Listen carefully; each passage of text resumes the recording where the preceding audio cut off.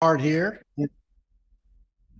and we want to welcome you to another Wealth Builders podcast here. And I think this is Facebook Live.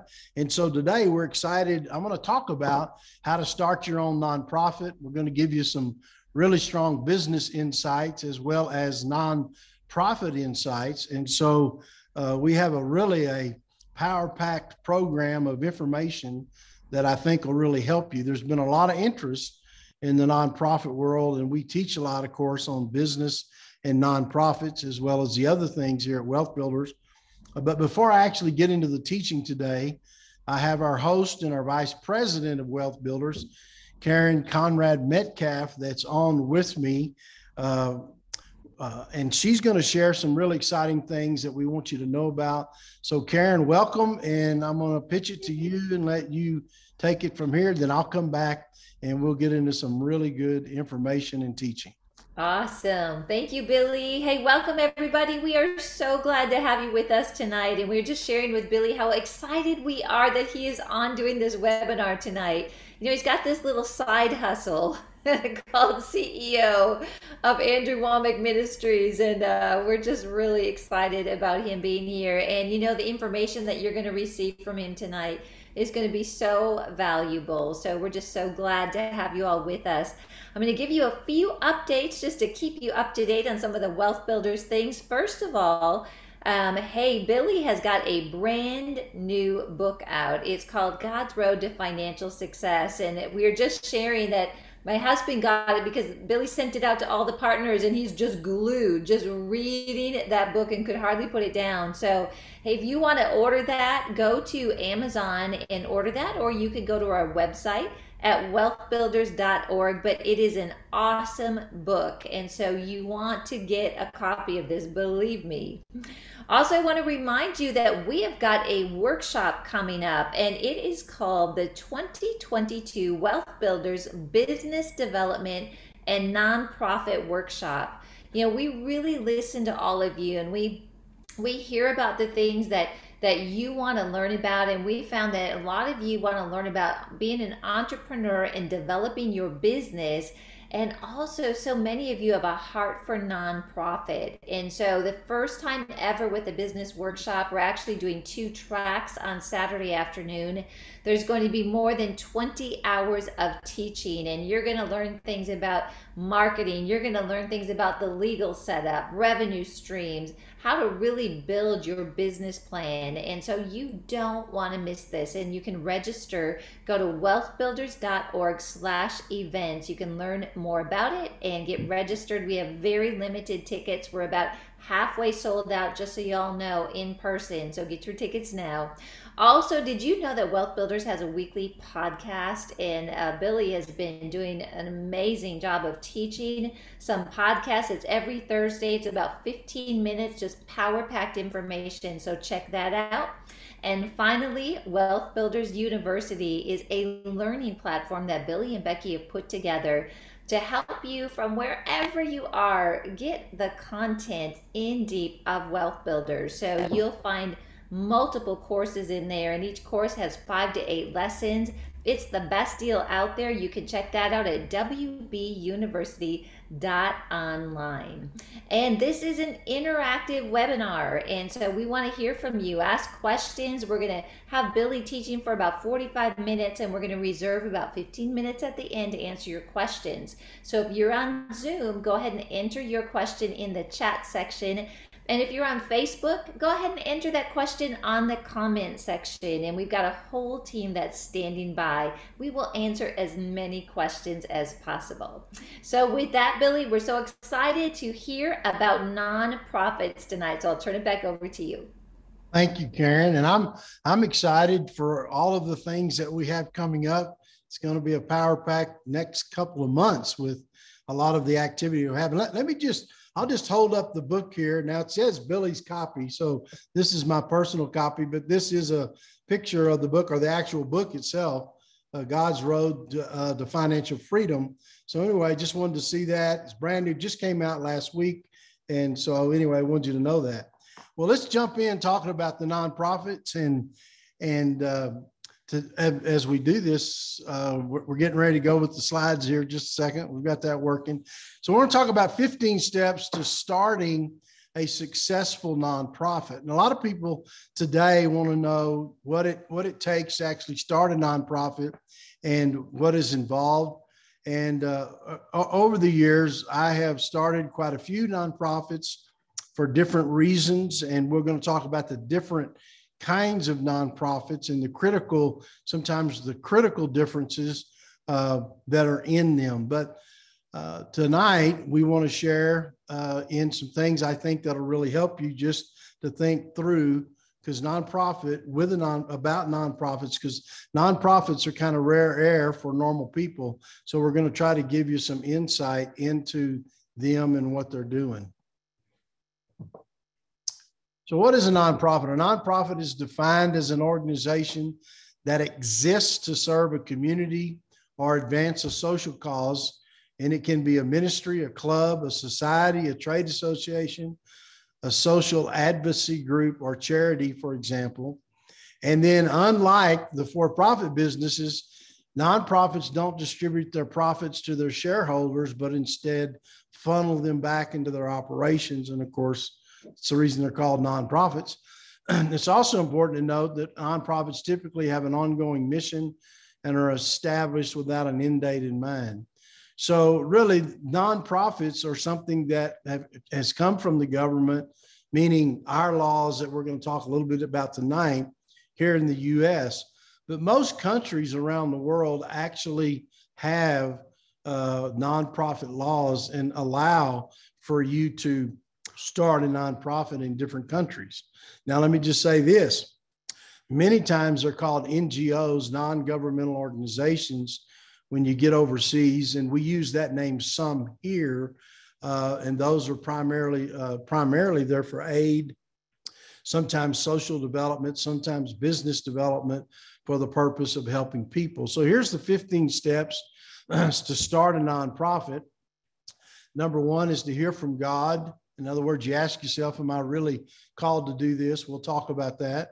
And then research in the area of nonprofits and find out what fits you. We're going to talk about your vision and mission statement. We're going to talk about naming the nonprofit, forming a board of directors, how to incorporate, how to file for tax exemption, and then the important things that you need to do to build a foundation.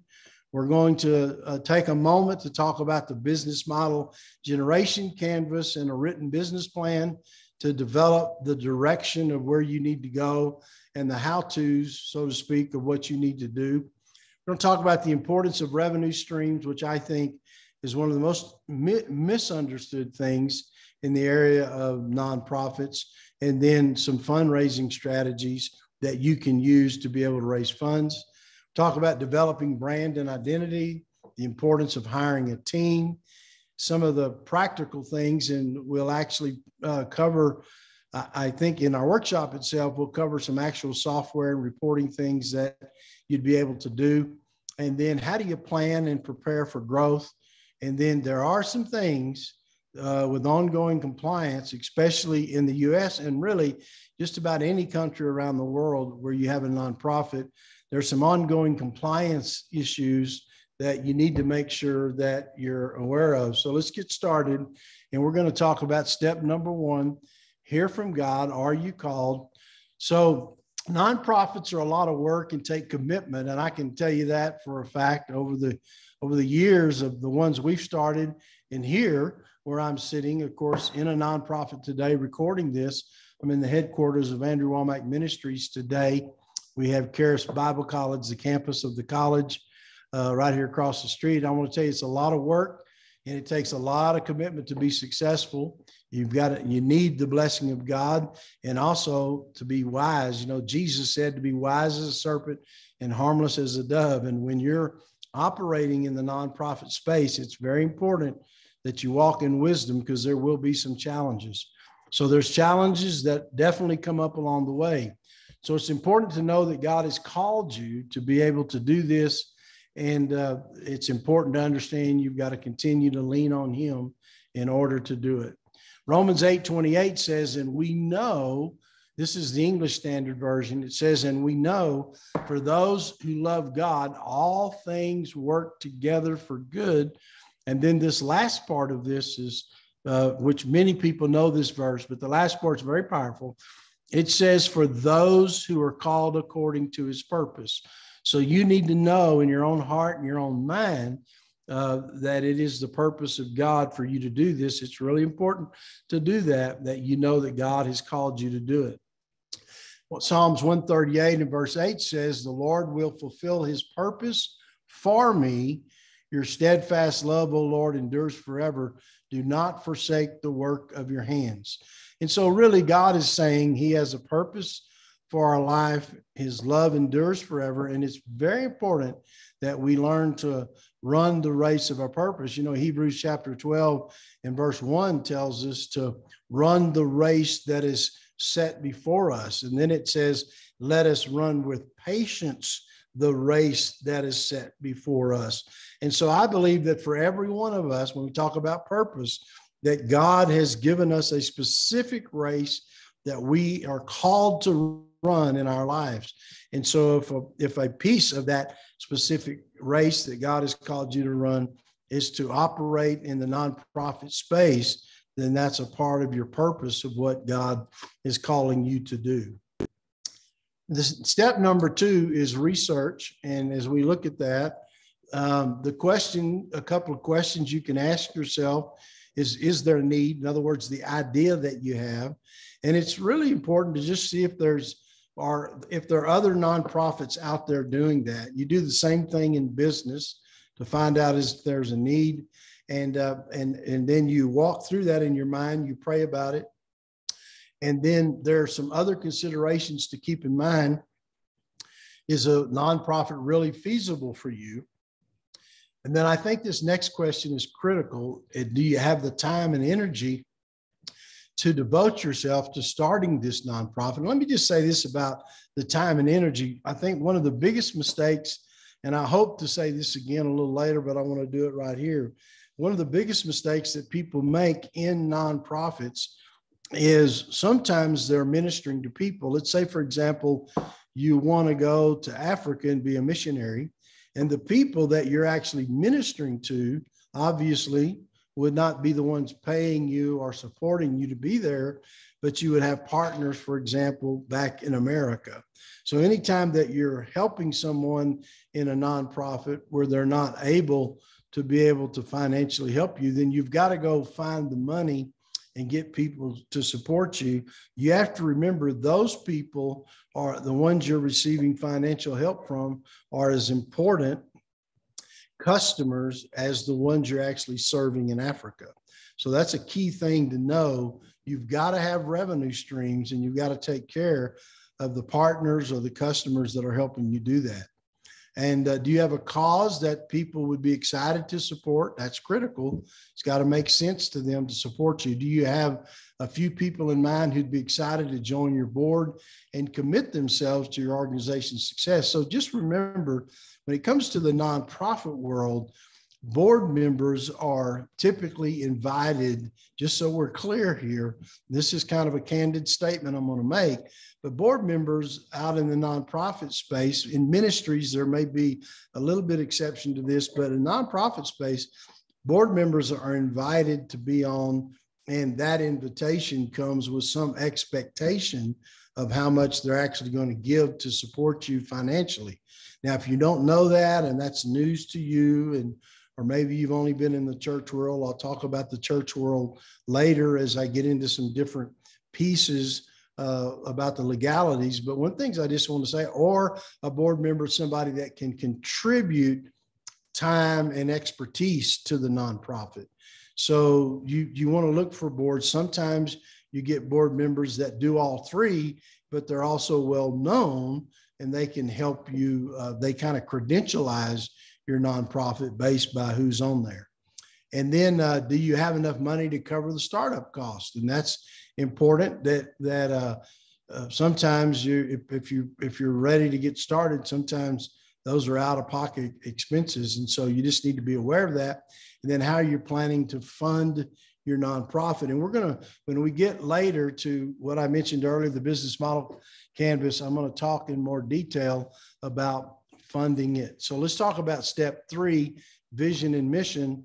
And so as we look at this, this is really important, because a little later when we start talking about what is your value proposition to those you're reaching out to, the vision and mission statement help you be able to give some guidance to that value proposition. So right now you may not know what I mean by value proposition. We're going to help you with that here in just a minute. So a vision statement is a description of your end goal.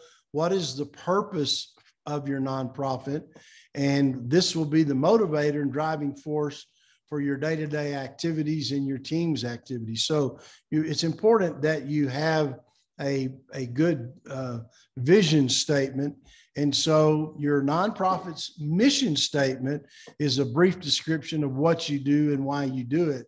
And it plays an important role in your organization's success because it tells people why your work is worth supporting. So here's just a couple of things that you can do when it comes to your mission statement. And that is, it needs to be short and simple. I think we're going to give you an example here in a second. You make it specific, you make it timeless, and it answers how you're going to go about accomplishing your vision. And so as we talk about this, later on in the slide presentation, we're going to go a little more into the vision and the mission statement. And the vision and mission statement really sets you up for where you're going to go and the direction that your nonprofit will take. And then step number 4 is naming your nonprofit. And as we talk about this, it's important. And so here, for example, when we talk about Wealth Builders as an example, we say our mission, this is a mission statement that we just talked about, is to inspire and equip others to make sense of making money for making a difference for the purpose of transforming individuals, cities, and nations. And so the truth is that when we start talking about the name, it's very good. And I'm going to say something here that's a tad sophisticated. If you can name your nonprofit and that name of that nonprofit actually also is a good enough name to be your brand, then, for example, that's what we did with Wealth Builders. So we named our nonprofit Wealth Builders, the one that we're talking about here, and then it's also becomes our brand. And we're going to talk about a little bit more about some of your taglines and things you do. But sometimes you will name a nonprofit almost an innocuous name just for other kinds of legal protection reasons. And you can DBA, for example, a brand underneath that nonprofit, and that's totally legal. And if anybody asks that in the questions, we'll go into more detail about what that looks like and how you do that. Just always remember this when we're teaching on this kind of stuff. A little later, we're going to get on to the legal corporation. Always remember your legal paperwork for the corporation or the entity or the trust is always filed in the states that you live in or in states that you're going to operate in. And so that's very important to know. And when you use a brand that's different than that legal name, then you have to do what's called a DBA and file that in the state. DBA means doing business as. So that's something to know when we start talking about brand. So in order to get the names to really work on what you're going to call it, you can start with questions like, my nonprofit will. In other words, it'll do what, for example, and my nonprofit helps, that's who, and then our members are, right? So the truth is you want to make sure you start understanding these things so that you can think through it and pray about it. So once you pick the name, make sure another organization doesn't have the same name. And of course, number one, you can do a Google search, but then you've got to do a quasi-legal search by just going to the Secretary of State's website in the state that you're in and see who's using that name. Sometimes there's not a legal entity with that name, but sometimes there's a DBA with that name. So it's important that you look at that. And then next, as we talk about this, step number 5 is form your board of directors.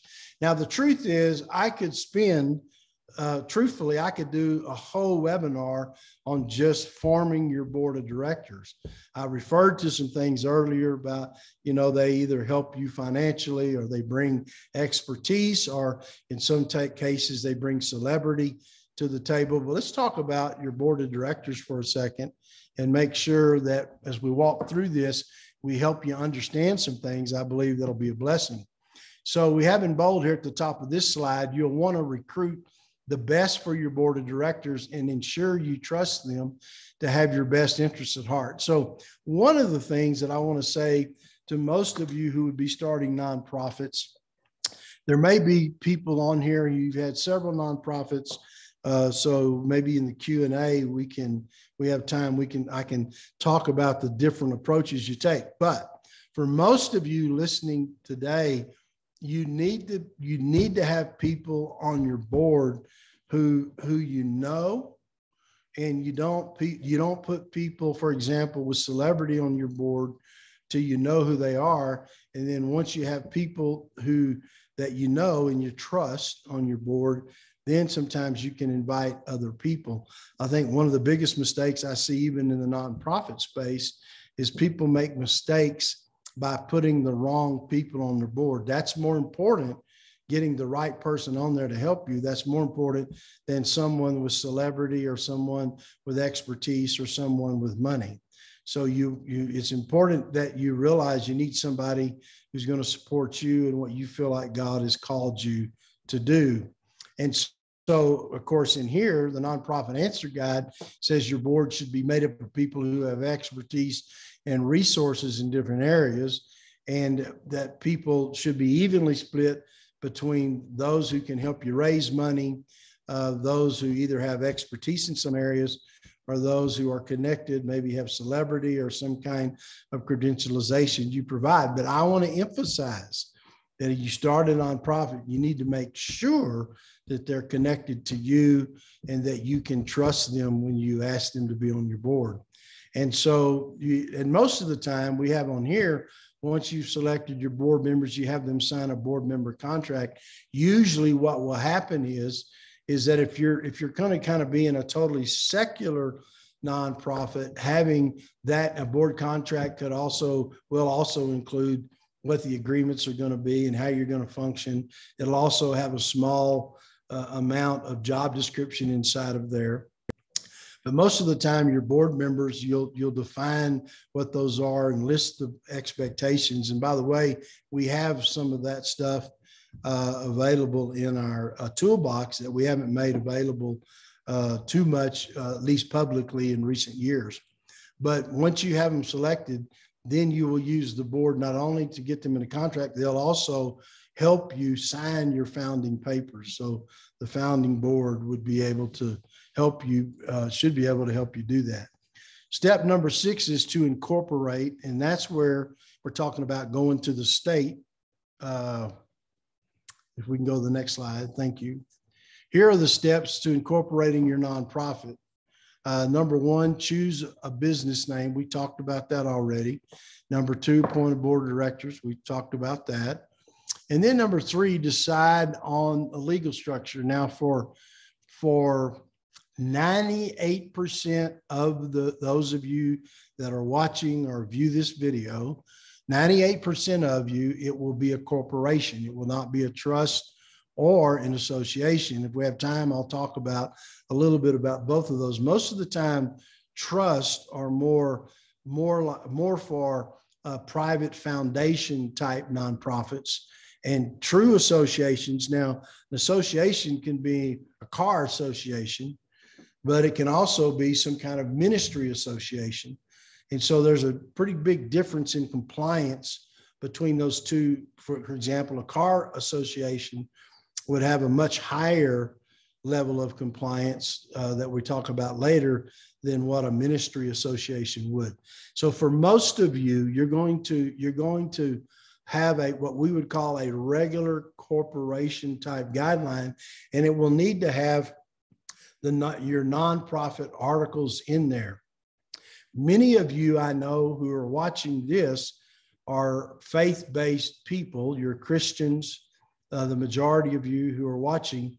And so you will want a faith-based, some kind of faith statement that's in your articles, and also a really good purpose statement, which could be your mission statement that you put in those articles, and our articles and bylaws of the corporation.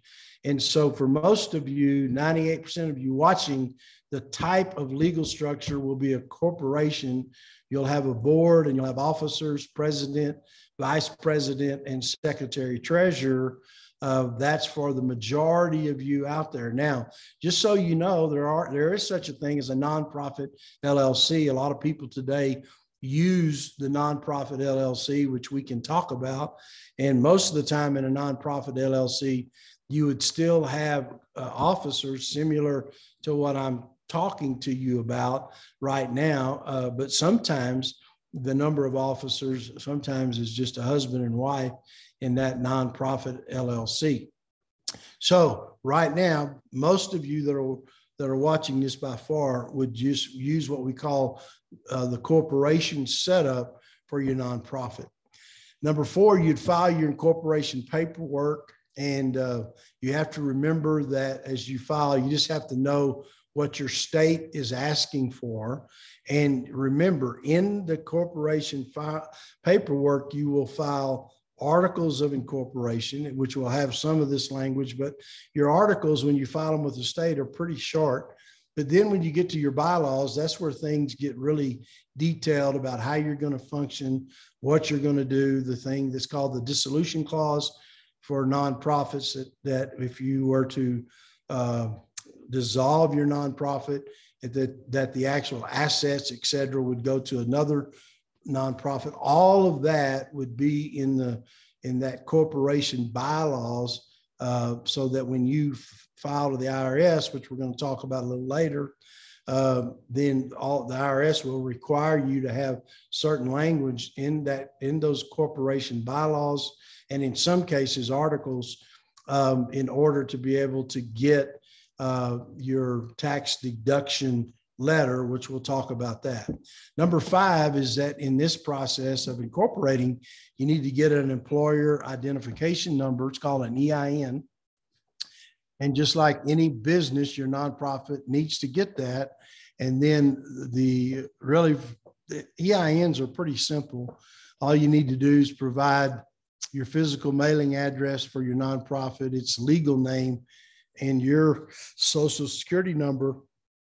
Then once you get it done and you get an EIN, you won't operate any longer with your social security number.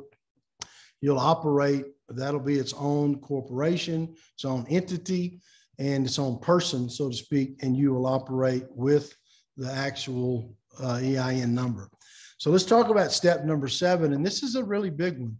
This is filing for tax exemption.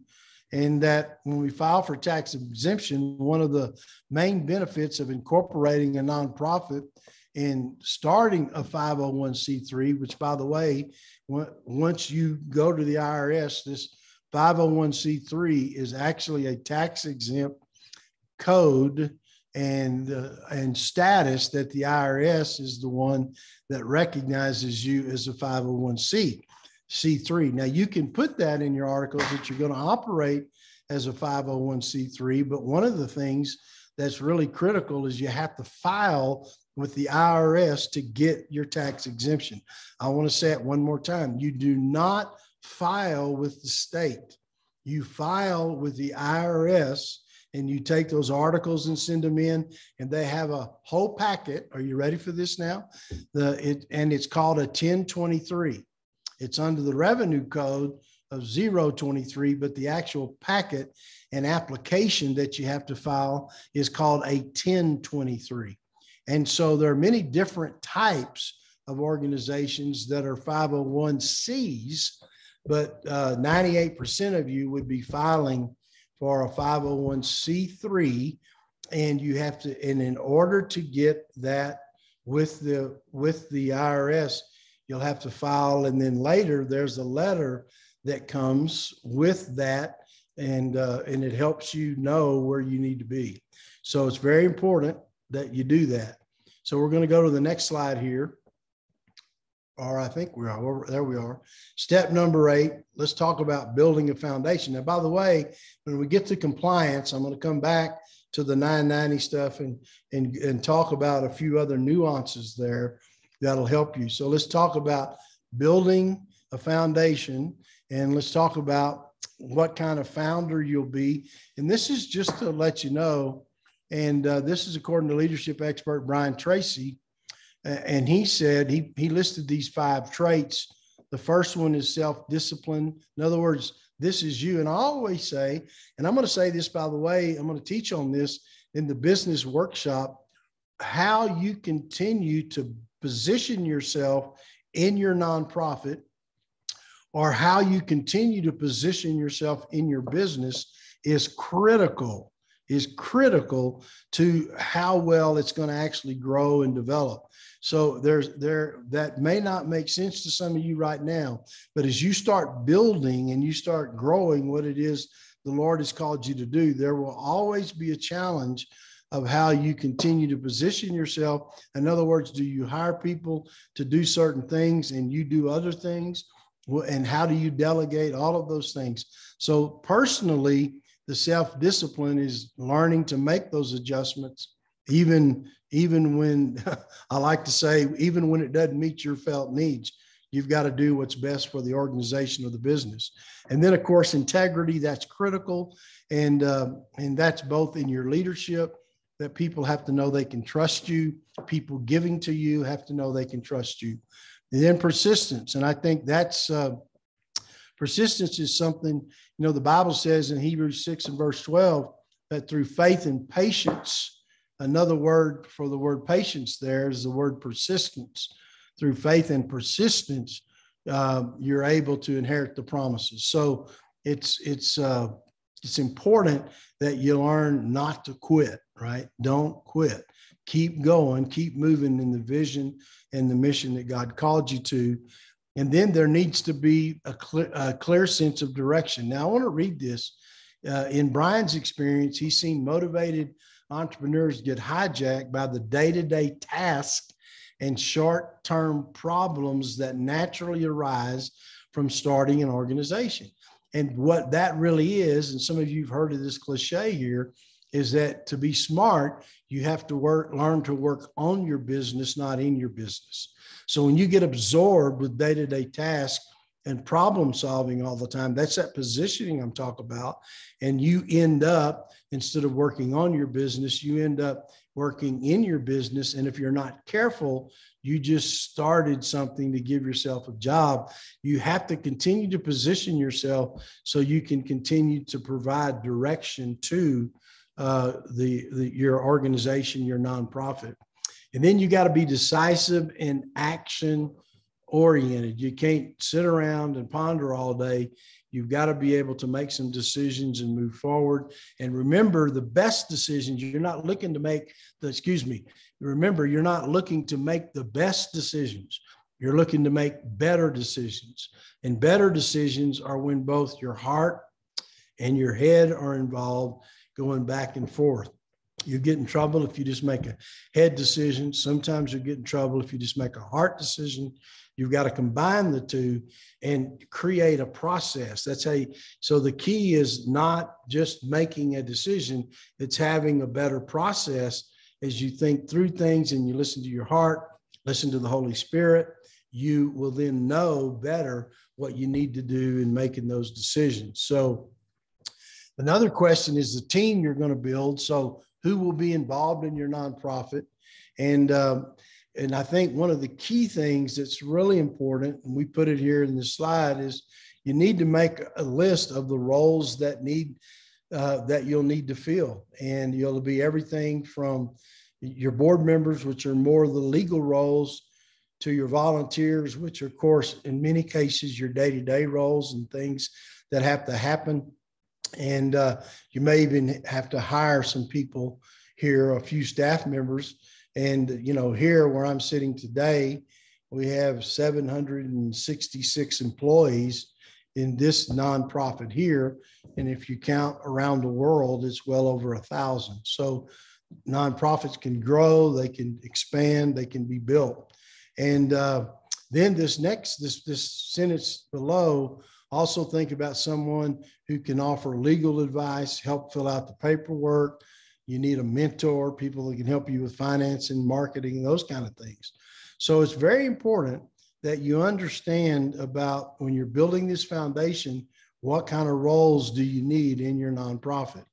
Now, this next one is one that's just absolutely critical, and that's to do a business model generation canvas and a written business plan. It's important that you learn. I want to give you the statement worth the price of the ticket, and here it is. You have to learn to think on paper. A lot of people say it doesn't come natural to me. I don't like that. Maybe, Billy, it comes natural to you. Well, the truth is sometimes it does not come natural to me. But the truth is you've got to learn to think on paper. So it's important as we look at this. Here is an example of a regular business model canvas. And one of the things as we go through this, there's 9 boxes on this canvas. And the one that you fill out the first is the value proposition. And when we do the workshop, we're going to give you some examples of how you write value propositions.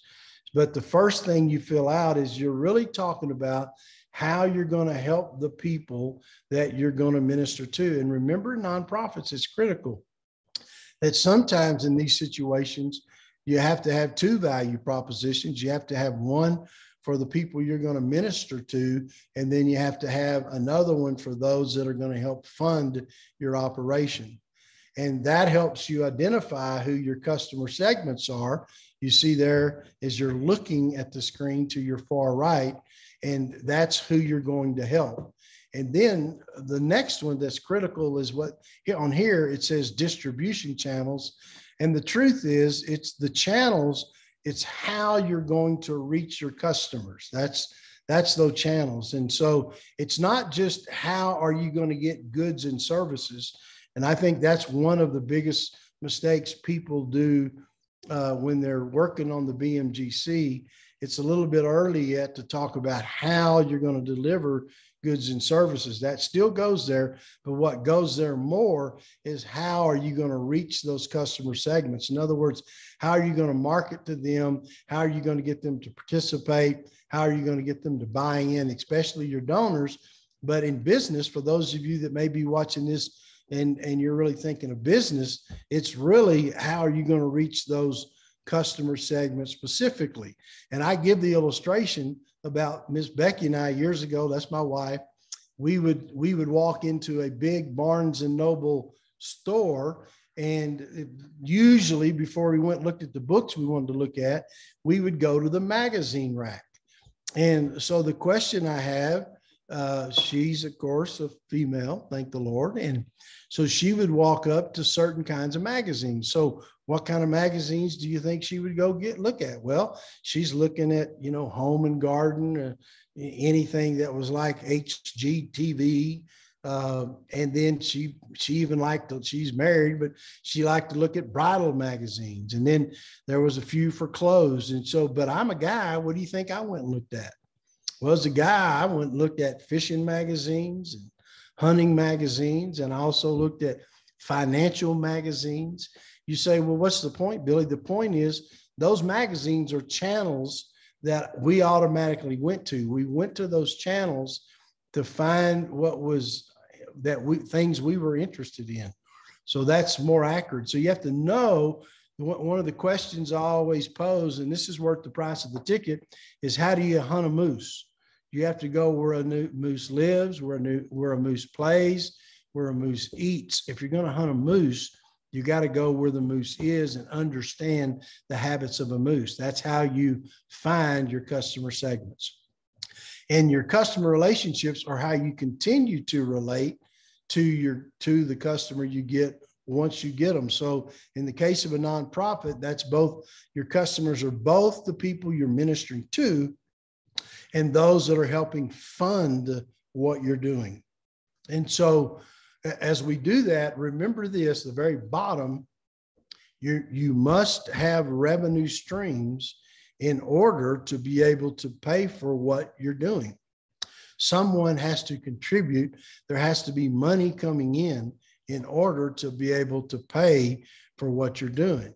Now, if you're going to do a private nonprofit, then all you need to do is a value proposition. Private, meaning you're going to self-fund it. So if you're going to self-fund the nonprofit, then all you have to do, it'd be important, is to do a business model canvas on who you're going to minister to.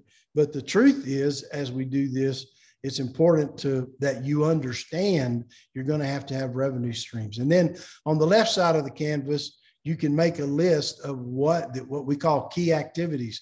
That is, what are you going to need to do to carry out the work of the nonprofit? What kind of things are key activities, not just every activity, but key activities to deliver your value proposition to your customer segment? And then key resources. What are you going to need? Sometimes a key resource could be a software program. Sometimes the key resource can be a person or a couple of people. Sometimes a key resource could be a building. So what kind of key resources are you going to need to be able to fulfill this value proposition? And then sometimes you're going to have to reach out and find some key partners. And really, truthfully, no matter how big the nonprofit grows or how small the nonprofit is, the smaller you are, the more key partners typically you'll have. Those aren't just your financial partners that we're talking about. We're talking about other kinds of partners that help you deliver the value proposition. Now, in the workshop, we're going to break this down a lot further and give you example by example. And then the cost structure, what's it going to cost you to be able to do these things? And we'll circle that to you so that you can see it. So I'm almost out of time, so let me kind of cover these, but make sure you do a BMGC and a written business plan, and we're going to cover how to do a business plan in the workshop. So then we go here to the next step, number 10, the revenue streams and fundraising strategies. You have to have that. So most nonprofits will actually build revenue and sustain revenue. You've got to provide value. You've got to go out in a nonprofit somewhere and fundraise. And sometimes you can raise money from government grants, but you've got to have a plan to actually know what you're doing. And then step number 11 is develop brand. Really, it's brand identity. Develop brand identity. And you can think about things you need to, like your logo, the voice and tone of your messaging, brand colors, design guidelines, and a strong thought out brand will help you stand out. So it's important that you understand. Remember, a brand is what somebody thinks about you when they think about your name, or they see your logo, or they see your tagline. The truth is what that person perceives you as being, that actually becomes your brand. So with Wealth Builders is our largest brand, and it's the one that we use the majority of the time. And so that brand begins to create what other people think about you. So it's important that you develop that. Step number 12, we talked about this a little bit, is hiring a team. And so you want to make sure that you have the right people. Remember the book, Good to Great, Jim Collins. You got to get people on the bus, on the right bus, and then you got to get them in the right seat on the bus. So here's some things in this slide that'll show you some of the kinds of things that you need in order to be the team members that you may need. And most beginners and most people that are starting nonprofits, they actually fill every one of those roles that we have here on this list: administrator, marketing specialist, fundraising specialist, events coordinator, finance, legal, HR, accounting, on and on. They end up filling all of those roles. And so in the very beginning, if you're just one person operating, you're going to have to do that. That's why I tell you it's critical how you continue to position yourself. And then step 13, we're going to talk about more in the workshop, some nonprofit software and reporting tools that you can use. So we'll see that, and there's some really good comprehensive options that are already out there. You don't have to reinvent the wheel. So you see that step 14 is plan and prepare for growth. And so begin to think in terms of a 1 year, 3 year, 5 year growth plan. And honestly, if you can think out to a 5 year growth plan and really see it, and then there may be some long term stuff you can see and dream about. We would call that your 10-year plan. And so you learn to build out what your future revenue streams and other things are going to be. And then step 15, ongoing compliance. This is a big one. And I want to point out in here that that for most of you watching this, about 98% of you, you'll have to file what's called a 990 form. Now, there's actually primarily three kinds of 990 forms. One of them is just a little green postcard that you have to fill out to report to the IRS. But that is if your gross revenue receipts over the last 3 years have averaged not more than $50,000 annually. So you could have 1 year where you had 70,000 and another year where you had 30,000 and the balance is 50. If you're down in there and you don't have assets over $200,000, it's 50,000 in income, assets of 200,000, then you have to file a 990. Now, if you're a church or an association of churches, then which we will talk about at the workshop, then if you are that, then you do not have to file any kind of 990, and you don't have any compliance other than your payroll taxes that really where the IRS is involved. Now, if you have gross receipts over, then you can over 50,000, you can file it's about 50,000 to about 200,000. If you're in that neighborhood, you can file a short form 990. If you're above 200,000 in revenue and you go up above that 200,000 in assets, and you have to do what's called a long form 990. And believe me, that is worse than any personal tax return or business tax return you ever have to fill out. It's more detailed. Your taxes, when you file as a business, those are private. That's between you and the IRS. People can't access your tax returns. However, anybody can access your 990, just so you're clear. So 990s are a big deal.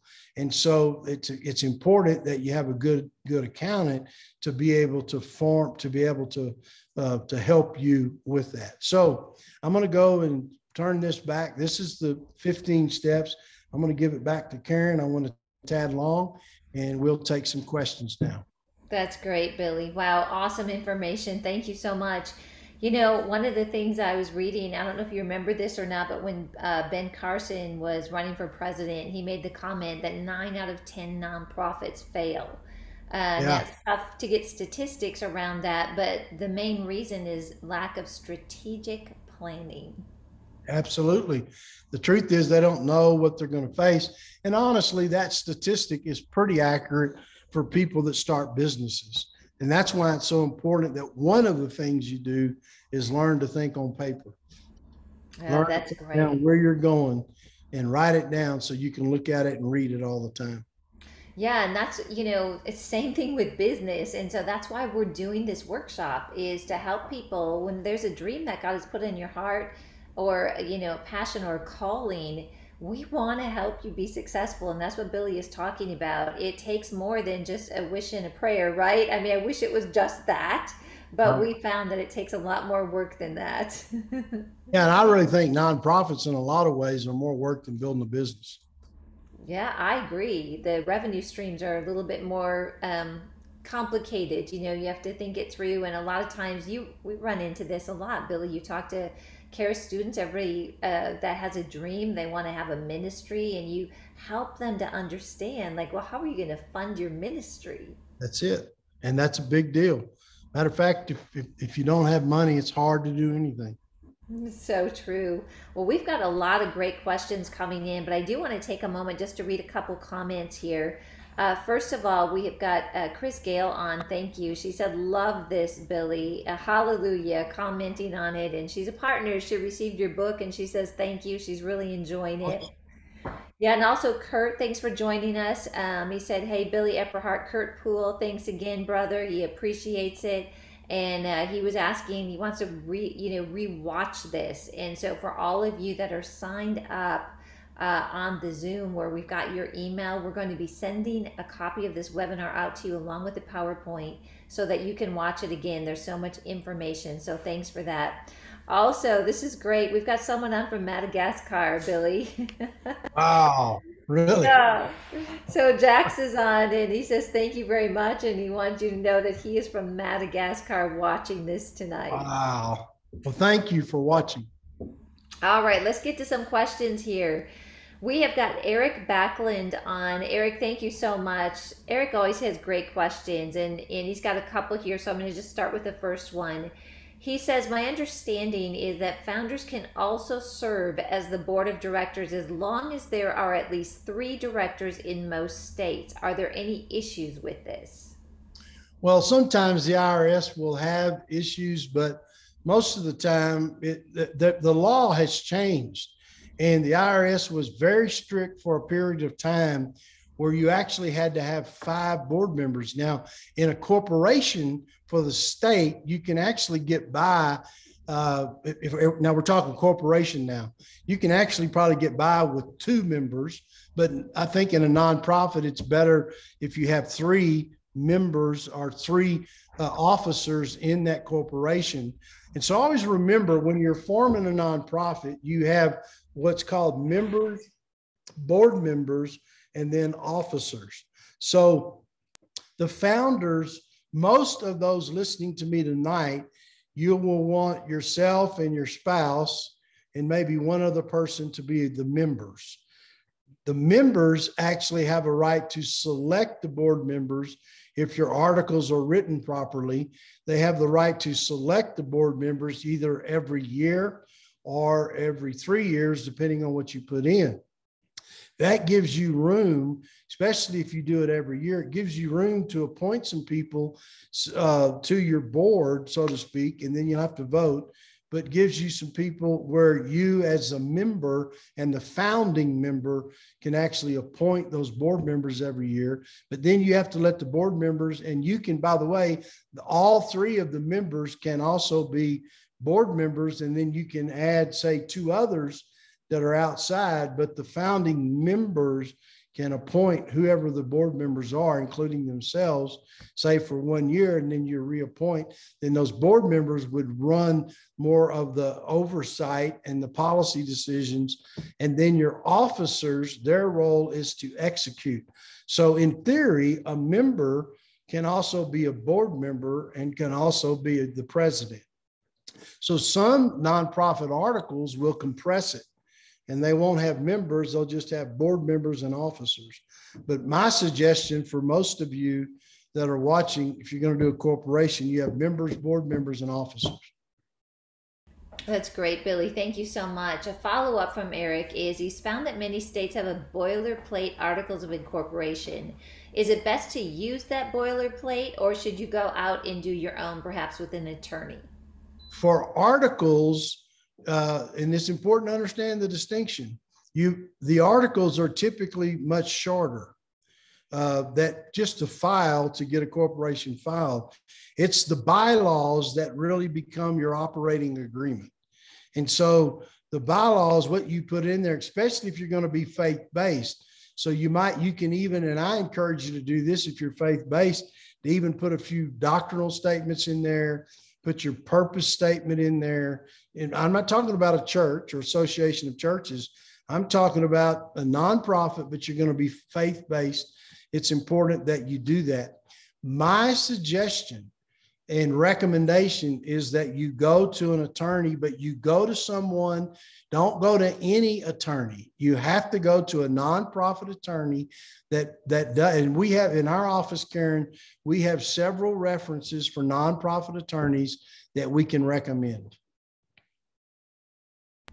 That's great, Billy. You are just the best at just helping to ensure that nonprofits are protected. And there's a lot to that. There's a lot happening. And so I just want to encourage people, when you come to this workshop, you're going to learn more about that as well. All right, this is a great question. It's going to make you smile, Billy. This is Neil Gorsuch, and his question is, how can I invest in real estate through a nonprofit?